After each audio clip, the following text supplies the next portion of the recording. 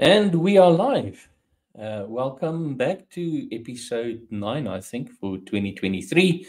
And I'm honored to have Rob in England back with me. Rob, nice to see you again. We're a Always a little bit pleasure. closer in time zones at the moment, Yeah, just a bit. but just a bit, yeah. So I'm I in suppose, Vietnam. Rob, and you're doing wonderful work in Vietnam. Before we start talking about the topic, just tell us a little bit about this experience that you and Sherry has got in Vietnam, and how do you make a difference? Yes, it's very interesting because we make a good team. I've introduced Cherry to a lot of the ideas of business agility and better ways of managing and working. And Cherry is Vietnamese and has huge credibility in Vietnam and is able to operate at an executive level here. She has the prestige to do that. So, and she's a really dynamic consultant and agent of change. So together we have an interesting position in Vietnam, a bit of a blue ocean. There's really nobody else presenting these ideas effectively in native Vietnamese. So our only Okay. competitors are the big C, right? The big consultants, Yeah. and they make a real hash of it. Um, so we're having a really good time and have lots of success with lots of clients because these ideas really work. So yeah, we're thriving here, and we've just had corporate rebels out to visit Vietnam. If some people will be aware of their website and their book where they um, interview organizations around the world who are working in better ways. And so they've talked to 4 of our clients here in Vietnam now, and we're trying to get them back again next year to do a few more. And they're very impressed with what they saw, and we're looking forward to some blog posts and articles from them about what we're doing. So it's really very very fulfilling. We're really making a difference in people's working lives and making our motto is make work better results. So we're getting huge results and better lives, better for the people doing it, and better society. We're dropping a few influential ideas along the way there too. So and trying to make the organisations into better corporate citizens. So yeah, we're having a ball, having a really good time. No. It sounds awesome, and I absolutely love it every time I see one of your posts and there's some new Yeah. smiling faces. You can see in their faces the level of enthusiasm that they've got about We're the very change lucky. for, yeah. Mm. So awesome. My father-in-law used to say, luck stands for labor under correct knowledge. Yeah, I'll take Okay, that. so back to Get It. So the theme of Get It this year is to innovate and solve problems. And I suppose what we're going to talk about is going to play slap bang in both of those areas. Totally. I suppose most people know Standard and Case as a sort of as a problem management way of thinking. But I suppose innovation is just solving problems, isn't it? It's an innovative way of thinking about response to situations. When you say most people, I think there's very few people who have become aware of Standard Case. It's one of my great disappointments, I guess, in the last decade is that I suck at marketing and I haven't managed to generate the community around it that I would have liked to have. Because I do think it's the best idea I've ever had, and And I'll backpedal a bit then and explain to the 98% of your audience that have no idea what we're talking about that 10 years ago, Charlie Betts mentioned case management and said it's really interesting that we talk about service management a lot in our world, IT philosophers of work. We talk about service management, but we don't talk about case management. And I went, what's case management? And went and had a look. And there is this whole body of knowledge out there in the world about generically how you deal with cases, legal case, medical case, social work case, right? And so just like we have this abstract idea of service management, whatever the service, there's this abstract idea of case management, whatever the case. And when I looked into it, my little contribution was this aha moment to go, if you combine what we thought of in the ITIL world as service management with this case management, the two of them click together to be a complete description of how you would think about situational analysis, dealing with sense making, dealing with situations. And so that was a decade ago. And in the process of researching that book, I came across a thing called Cynefin, and that was my first introduction to Cynefin. And so I've learned more and more and more about complexity in that past 10 years. And so it's for years now, I've been thinking I really need to rewrite that book and fold in all the things I've learned in the intervening years. And so I've finally got around to rewriting it. So 10 years later, we've got Response Taiji, which is the second edition of Stanhope's case.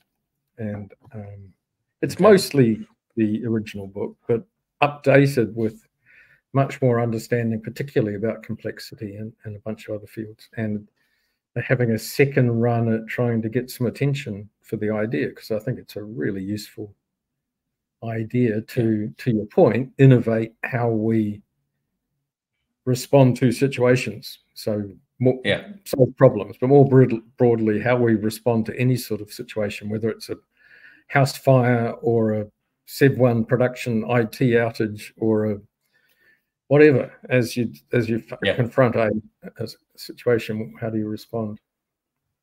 There you go.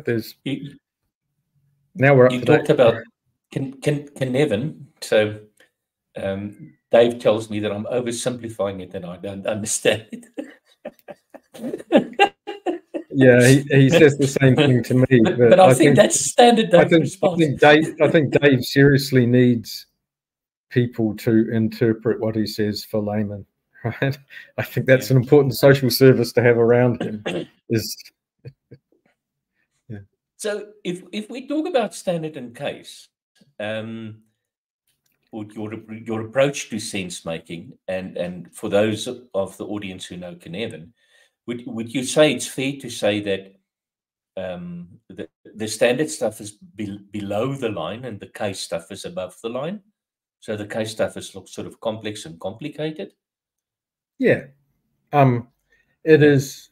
It does map quite well to Cynefin, and it's just a simpler 2-domain model rather than a 5 or 8-domain model, depending on which flavor of Cynefin you're using. Yes. So if you think in terms of Cynefin, and most of your audience will be familiar with that, but for those who aren't, there's primarily a clear domain, which is the simple or obvious work, and then there's the complicated domain, which is using our existing knowledge, but you need experts to unpack it. And then there's a complex domain where your existing expertise isn't going to work. You have to learn and discover new things to cope with the complexity of the world, and a chaotic domain where your knowledge is not a lot of use to you because things are completely outside the constraints and bounds, and a confused domain in the middle where you're still trying to work out where you fit in those. So they're the basic 5 sort of domains of Cynefin, and so I'm further oversimplifying it to just 2 domains. So standard work is work that is defined and repeatable. You remember the old CMMI stuff about the 5 levels of maturity, that getting to where your work is defined and repeatable. So once it's defined and repeatable, then ITIL talks about standard models, or used to talk about standard models. I don't know if it still does.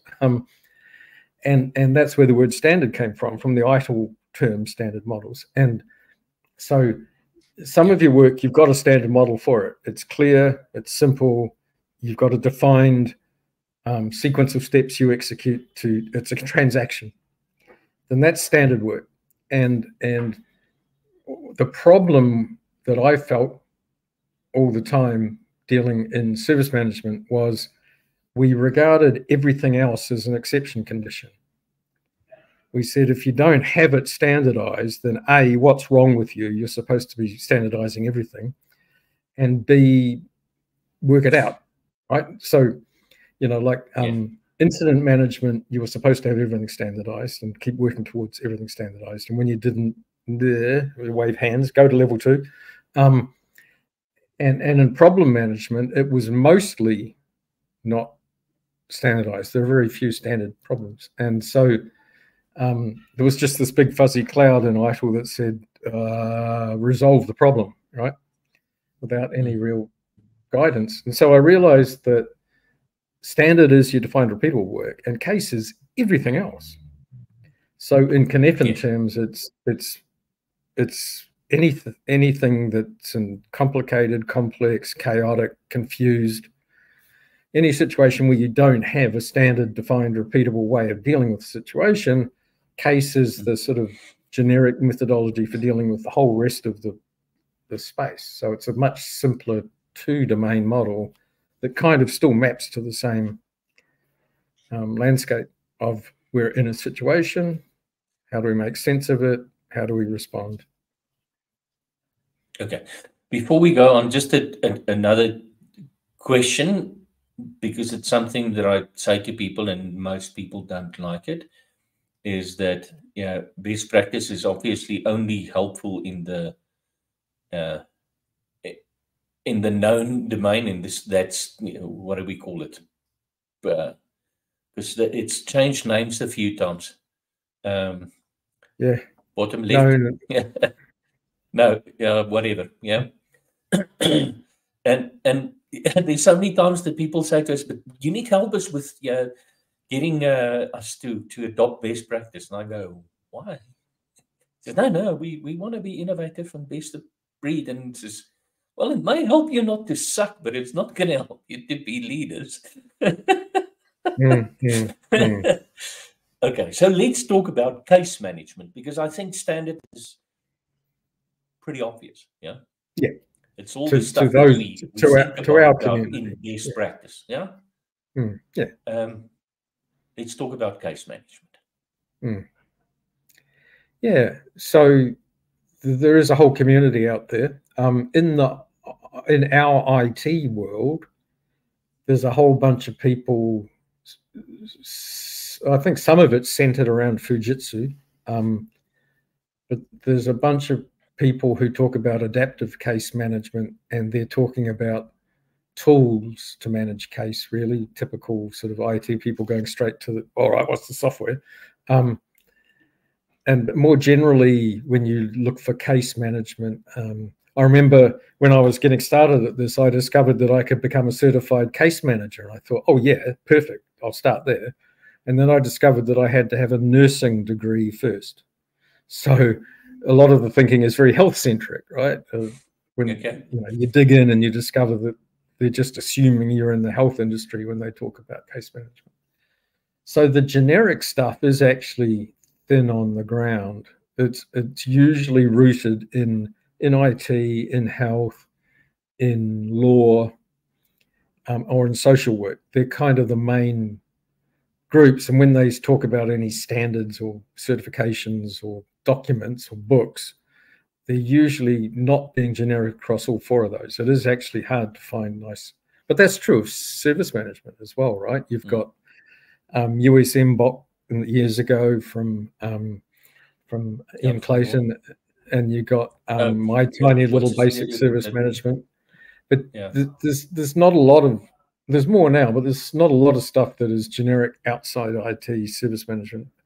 And there was some really good stuff in the 90s, academic stuff, principles of service management. Anyway, it's the same thing though. People tend to be stuck in one particular sector.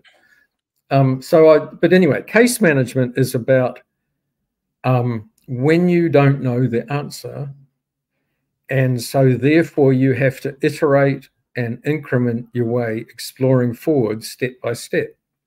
Does this sound familiar? It sounds exactly like agile ways of working, right? Yes. You're dealing with a situation where you set yourself a goal and you head towards it, but on each iteration you reconsider the goal because it may have moved with the information that you learn in each iteration. And so a concrete, to give a more practical example, imagine that two cops get a call to say there's a dead body in an apartment, and they head for the apartment and they're ringing the morgue to say, come and pick up a body, someone's died.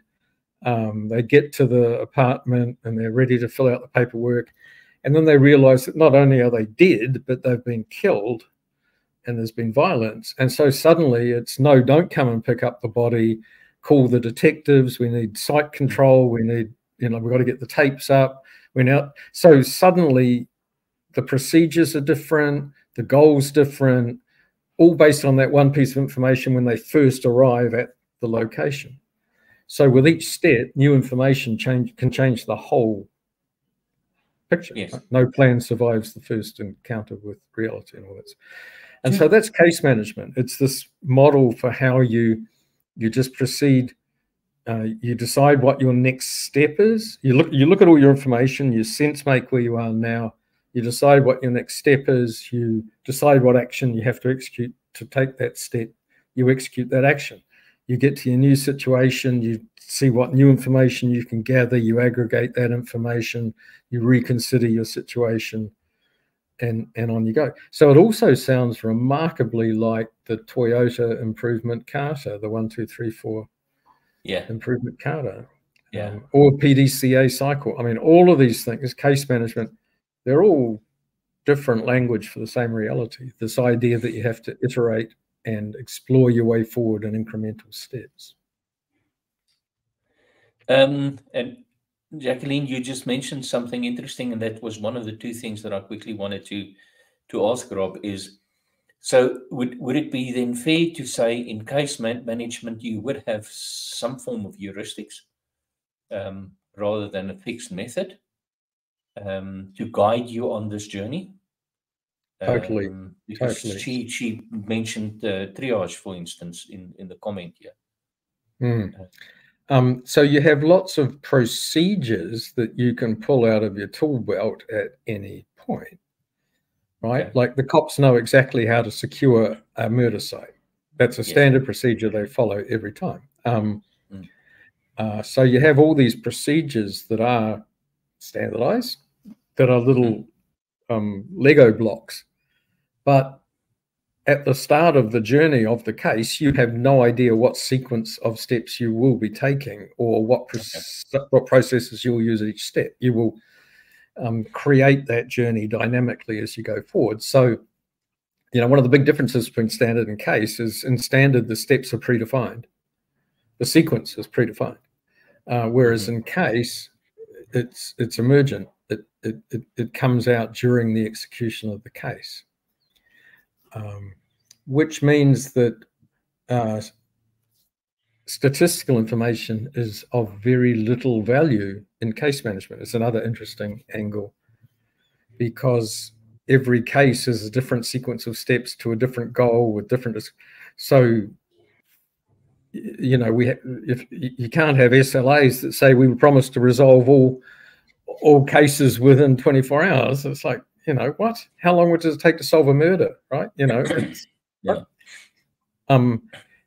It's so your statistical information becomes much less interesting, and your narrative review information becomes much more interesting. So considering each case as a learning story and unpacking it is much more interesting than aggregate statistical data in the But case that world. implies that intuition also plays a role. Intuition, Yeah. yeah, totally. Your Knowing expertise, what to do, where to go next. Yeah. yeah, totally. And that Expertise, knowing is not a real knowing, it's a,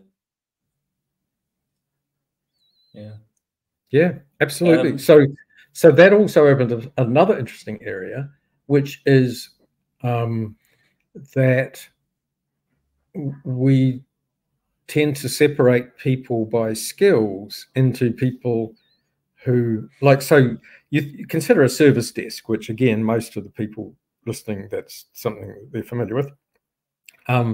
When you're the newbie on the service desk, you dread getting an incident that's a really complicated, gnarly one, because you've got no idea. You're in at the deep end. But if we separate out to say, when you're new on the service desk, we'll channel all the standard work to you. So you know that if you click on the knowledge base, there will be a script for how to execute this. And we'll channel all the case to the certified case workers, who are the senior people on the service desk, who have certified in all the various skills to be able to deal with a case. And so the newbies feel a lot safer because they know they can just pass a case to a caseworker. And the people who've been on the service desk for a long time know they're not going to be resetting passwords, that they get the really interesting, crunchy incidents to deal with. So their life is much more interesting. And so it can increase the satisfaction of people by separating out standard and casework according to people's level of expertise. And once again, two quick things that I'm a bit squirrel, as you know. Why did you choose the name Tai Chi? Because Tai Chi as a form is sequenced, or did you mean the Tai Chi, which most people say the yin yang symbol? yeah, absolutely. I meant the, whoops. This is a preprint edition with a big stripe across it. It isn't on the final one, but Yeah. yeah, I meant the yin and yang, the Tai Chi. One of the meanings Okay. of Tai Chi Yeah. is that symbol. Yeah. Yeah. And then I've Now, most people enhanced it don't to, know that the name for the symbol is actually the Tai Chi. oh, they It's will after not the they've read yin the and yang book. symbol. They will after they've read the book. So, incidentally, at 5 o'clock this afternoon, I'm gonna kicking my sorry, my hand movements didn't come across. That was supposed to be push and grab the sparrow's tail.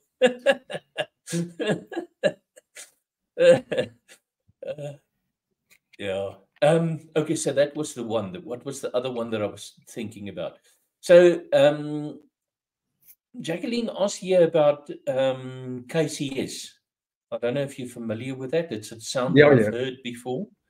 Mm. How does it compare? So KCS, knowledge centered support, or it's now called knowledge centered service, something slightly different. Yeah. Anyway, KCS, knowledge, putting knowledge at the center of response, is absolutely, again, fits in beautifully with case management because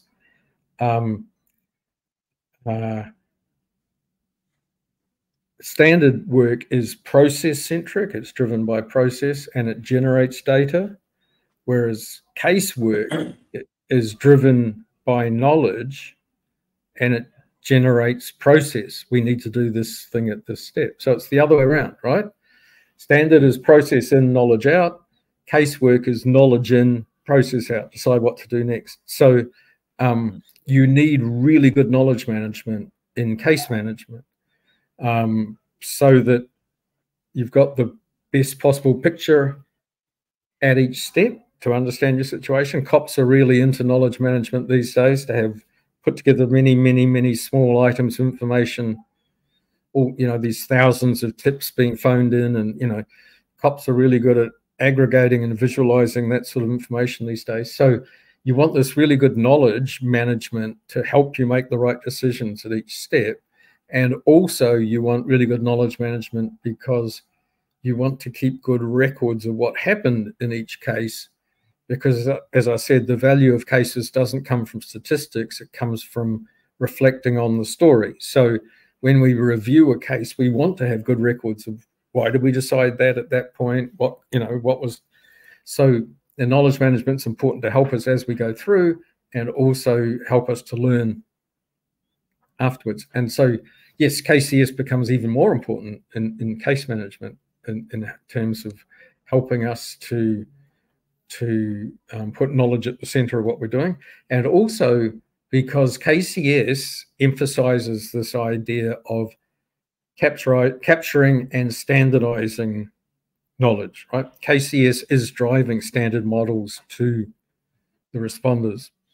It's creating constantly curated, improved knowledge, and that's actually the guts of Standard Plus Case. That's the real power. Like Standard Plus Case, you think, oh, this is good. You have two different ways of dealing together, but the real bazinga, the real kicker, is when you realize that as you're reviewing your cases, you'll start to recognize recurrent patterns and you'll start documenting those patterns and you'll be able to turn those into standard models.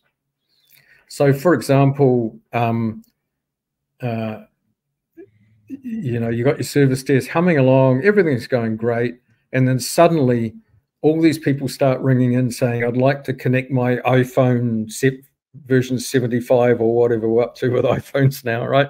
I've got this new version of the iPhone and it won't connect to the network. So suddenly all the standard ways of connecting an iPhone don't work anymore.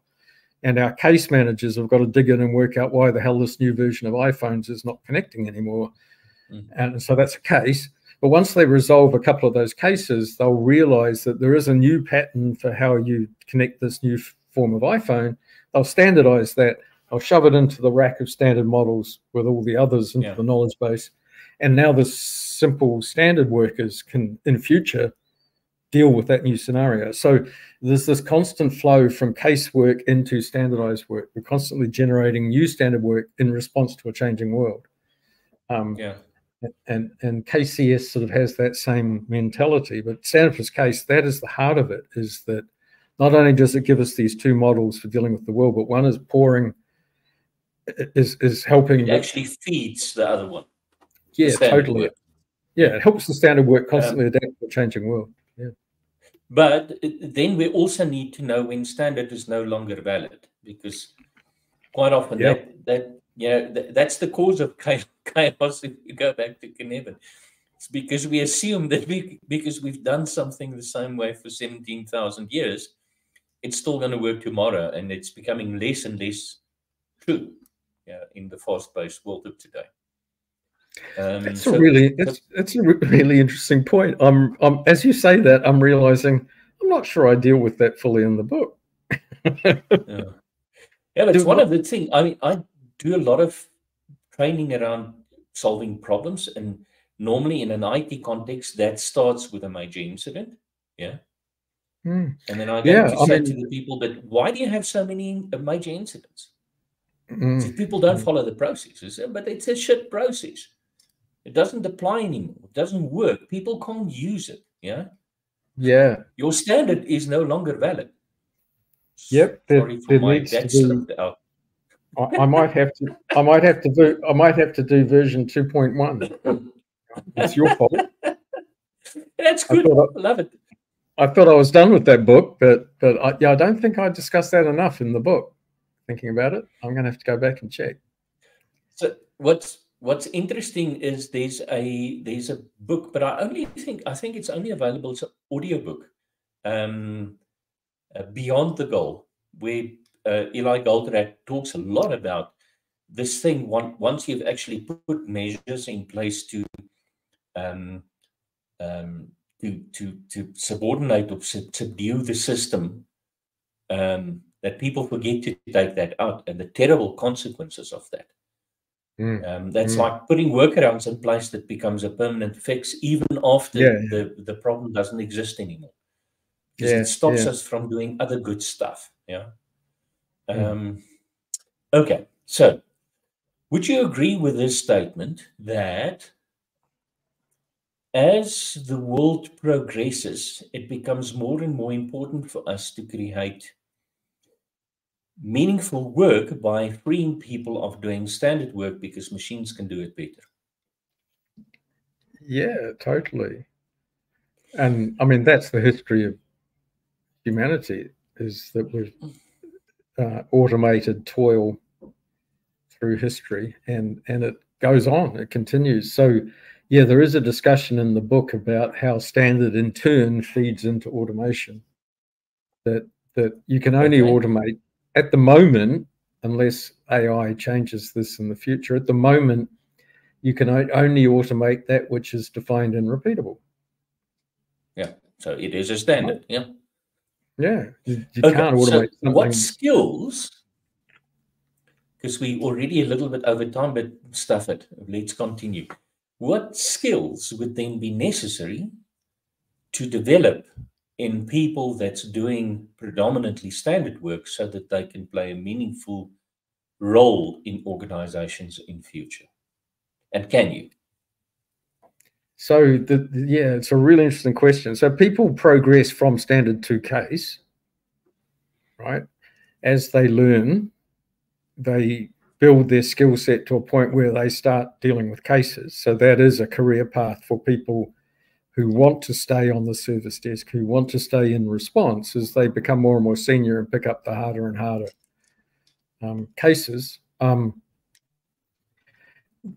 That's one progression. But actually the really gnarly problem that people are talking about a lot in sorts of fields of knowledge management is that as you automate away the standard work, what do you give the kids to do? What do you give the newbies, the beginner people joining the organization, the people straight out of school, whatever? What do you give those people to work on if you have automated away the standard work? You know, the more and more the only work you've got left is the hard work, Yeah. and they don't get to cut their teeth on simple work. So that is an issue. That's genuinely an issue. I'm not sure how. Okay. We've lost Rob there. Let's see if he can reconnect. Okay. While I'm waiting for to see if we can get Rob back, um, maybe let me quickly do this. Um,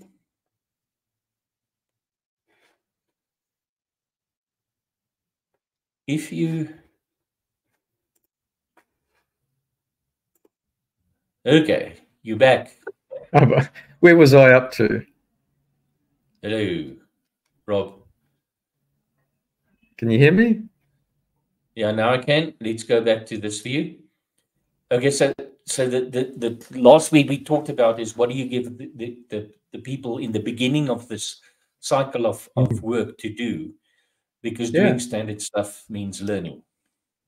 yeah. So it is a real challenge, right? Is what do you give people to cut their teeth on when they're first beginning? And I, I do hope, and I have no data for this, that there'll always be enough for new people to work on, simply because we're always trying to play catch up with automation. The world's moving forward all the time. There's new standard stuff emerging. We're channeling new stuff into standard all the time. And you kind of hope there's always that zone between what we've automated and what we've discovered as standard. There's always some standard work that hasn't been automated yet. You hope that you can give the new kids to work But on. I think that is true. Yeah, I think that if I just look at my what's nearly 40-year career now, yeah, I started as a mainframe techie who replaced components on boards. Yeah, that's how we Mm. fixed the mainframe. Yep. You ripped the board out, you replaced it with another board, you went back and then you sat with a logic analyzer and you replaced discrete logic. And I can remember, sort of here in the 90s, I was getting really annoyed with the technicians that worked for me, that they didn't have this fundamental underlying knowledge of how a computer actually works. But after a while, Yep. I realized it doesn't matter. Yeah. No, And it all sinks down into the mud, right? Layer by layer, yeah, becomes invisible. yeah, Yeah, absolutely. yeah, So I yeah, think you're right. There will always be standard work that that people need to learn. Yeah. But I yeah, also think that we need to create environments in which, or richer environments, where inexperienced people can learn more from experienced people by becoming involved in casework. yeah, Um, totally. So I do touch on that in the book for sure, that the necessity of not leaving them to work in isolation and having master apprentice relationships or practitioner yes. apprentice relationships and mentoring relationships and paired Yeah. working and swarming too, intelligent Yeah. swarming. Um, Yeah. so that swarming's great because they're in the room with a whole bunch of experts all throwing ideas around, Yeah. and they're immersed in with that. So Yeah. that's another really good mechanism for making sure you transfer that knowledge as quickly as possible. Okay. We're running the risk now of going back to an hour session. So I think we need another session. People told me that, I can't listen to a session on the treadmill that's an hour long. Oh well, Um, they'll just have to read the book, man. yeah, absolutely. So, Rob, once again, it was a pleasure having you on the podcast. Um, always learn a lot. And if you would like to contact Rob, um, all that I've done is I've copied the stuff off LinkedIn, and there Yeah. is the link to the new book. Um, Mm-hmm. and yeah, and And reach out to Rob. LinkedIn's a If good it's place to find me too. Yeah. Yeah, so all the connections are there. All that leaves me then to say is thanks for joining. Hope you'll Oh, join thank us you. soon again. Mm. Rob, just stick on for the washout. For those of you listening, here's a little gift for you. If you go to Smashwords and you use that code, you can get a free copy of Competing in the Digital Future. And I hope all of you are looking out to become ADAPT certified. So thank you for everything. See you next time. Bye.